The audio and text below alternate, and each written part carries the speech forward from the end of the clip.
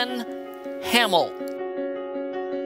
He was a leader by example on how he played, and he loved life, loved the games, loved playing. You could tell it, that's his personality, and loved being a part of Ithaca College. Ken Hammel left his mark on Ithaca College's success on the football field and baseball diamond as a valuable contributor in both sports. He helped both teams to national championships during his career. Hammel was a two-time All-American in football as a wide receiver and a two-time All-ECAC Upstate New York selection on the gridiron. He totaled 83 receptions in 3 years on the football field, including career totals of 1,666 yards and 11 touchdowns. He ranked third in catches, second in receiving yards, and third in touchdown receptions at the time of his graduation.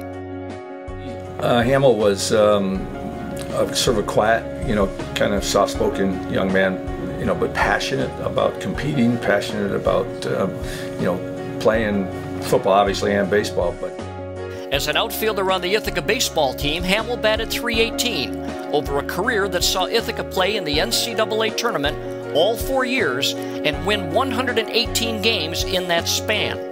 He scored 75 runs and drove in 53 runs in 105 career games.